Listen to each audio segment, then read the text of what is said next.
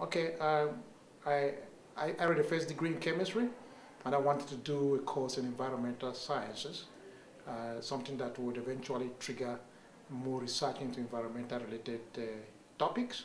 So I basically Googled, and I wanted the UK because the United Kingdom is known for some quality of education.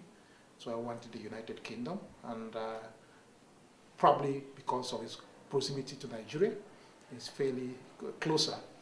So I wanted to come in here. And when I Googled, I saw the University of Ulster, and the programs they had made some appeal to me.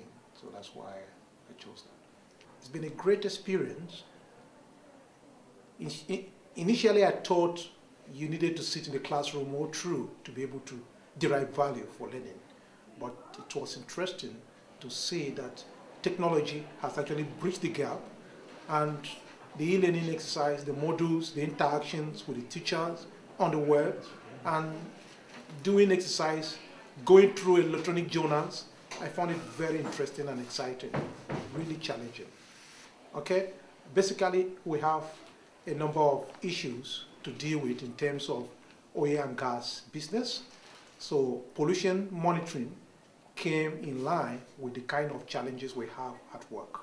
So yes, on the one hand, there were certain activities I needed to do at work that had no relationship with this.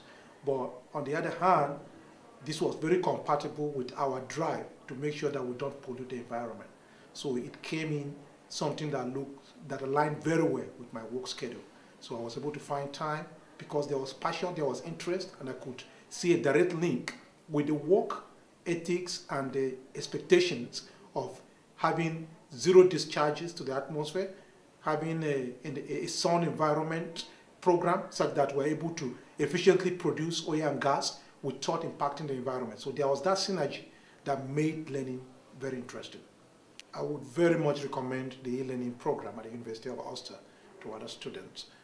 Basically, in the area I studied, environmental toxicology and pollution monitoring, there were rich literature, journals, electronic journals, and I could relate with it to the work I was doing. And the support system was huge, it was strong, and the lecturers were people who had practical experiences, so I could relate with it. So interacting even with the other students at work, working and still finding time to do this was very enriching.